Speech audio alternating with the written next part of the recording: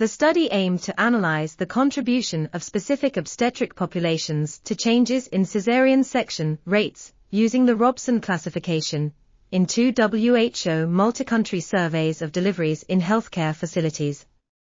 The findings showed that the caesarean section rate increased overall between the two surveys and in all countries except Japan, with the use of obstetric interventions increasing over time.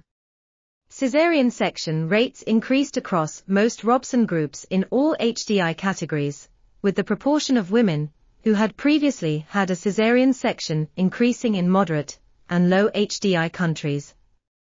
The study suggests that strategies to reduce the frequency of the procedure should include avoidance of medically unnecessary primary caesarean section and improved case selection for induction and pre-labor caesarean section.